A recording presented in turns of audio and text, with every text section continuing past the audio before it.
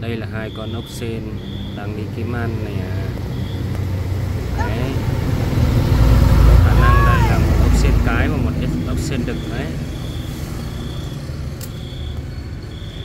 Chúng nó đang ăn đấy. Mọi người nhìn kỹ nhá, chúng ta cùng xem nào. Đấy, ốc sên nó đang đưa cái miệng nó ra. Đấy à. Bố tao ốc sên nè. Đúng rồi. Lại có thêm một con nữa này.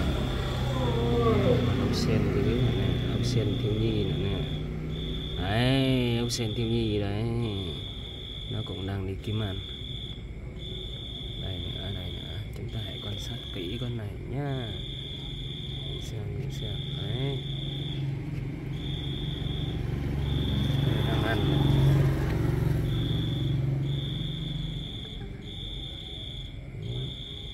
Ngoài đấy, mọi người có thấy nó mở cái miệng đấy.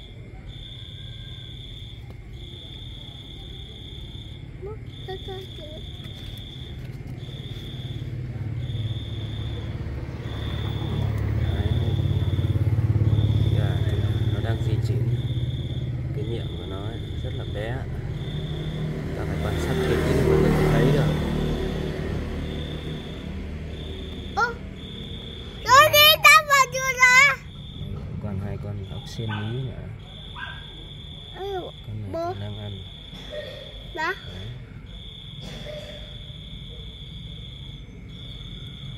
Cuộc sống của ốc sên thật là thú vị. Chúng ta cùng quan sát nhé. Trong quá trình đó thì con ốc sên này nó đã di chuyển được một quãng đường rất là dài.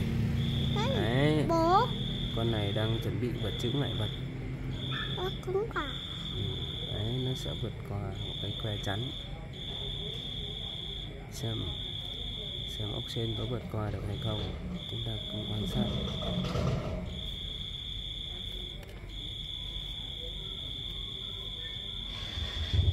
Đấy, cái miệng của nó này. Đấy, ốc sên đang di chuyển.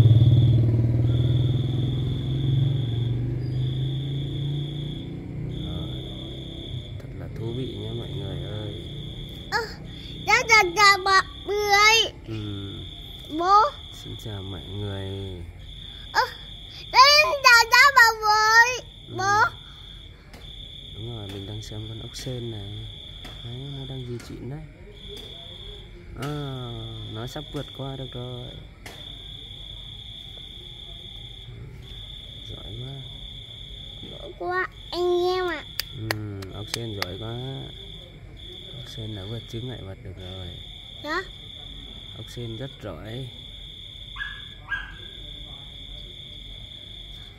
Đấy, ốc sên đang vượt qua để cắn cây hoa lan của mình.